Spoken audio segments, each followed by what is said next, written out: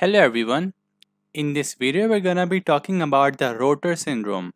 This is a syndrome which is very similar to Dubin-Johnson syndrome.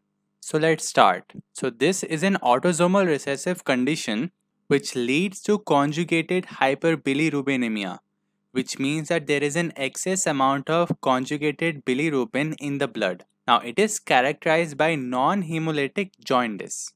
And the most important point, a defect in the OATP1B1 or B3 is seen. Now let's try to understand the pathophysiology. So take this to be a representation of a hepatocyte. So normally the unconjugated bilirubin comes inside the hepatocyte mostly after RBC breakdown. Now this unconjugated bilirubin is converted into conjugated bilirubin with the help of an enzyme called UDP-GT. Now most of the conjugated bilirubin is sent into the bile ducts with the help of this channel. What is the name of this channel? It is the MRP2 or multi-drug resistance protein 2. So most of the conjugated bilirubin goes through here. By the way, this is a channel which is defective in Dubin-Johnson syndrome. I've already made a video on that, so you can check it out. Now some of the conjugated bilirubin actually goes back to the portal circulation through different channels. After going back, this conjugated bilirubin again comes back into the hepatocyte through a channel. The name of this channel is what you have to remember. It is the OATP1B1, which we saw in the start. Now in Rotor syndrome, this is defective. Due to this, the conjugated bilirubin will not be able to go back into the hepatocyte and will start to increase in the blood. Now what are the clinical features? So obviously the conjugated bilirubin will increase. This will lead to non-itching jaundice. And what are the symptoms of jaundice? You already know. There will be yellowish skin and also yellowing of the sclera. Now how are you going to diagnose this condition? So we can do liver function tests where we will see serum conjugated bilirubin which will be increased. The SGOT and SGPT will be normal because these enzymes are mostly increased when there is an injury to the hepatocyte. As seen in autoimmune hepatitis or viral hepatitis, the serum alkaline phosphatase will also be normal.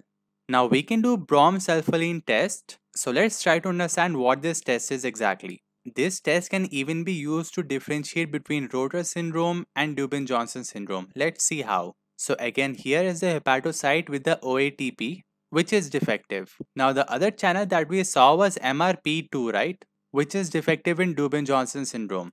Now imagine that there is a patient with Rotor syndrome and you gave him a dye. So this dye is going to go in the hepatocytes.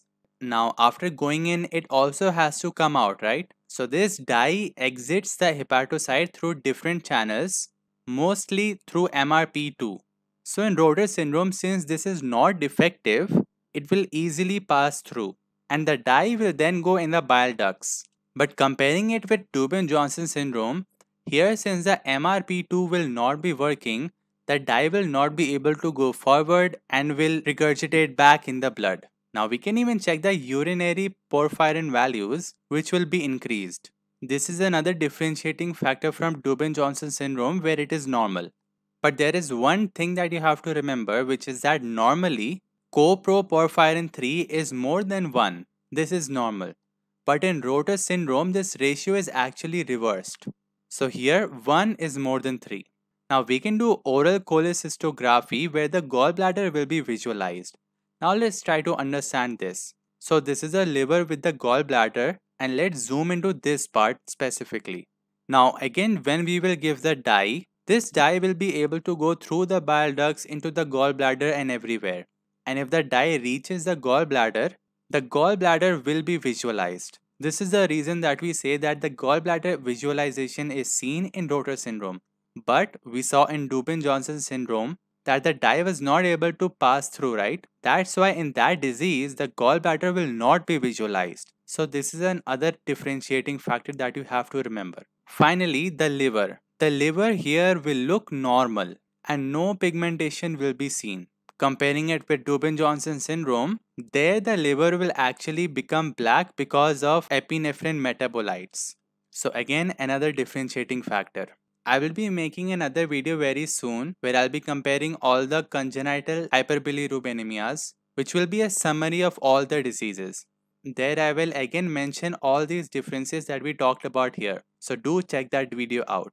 But for now, that's it for this video. If you have any doubts, so please leave them in the comments, or you can message me on Instagram anytime. The link to my Instagram is in the description. Thank you.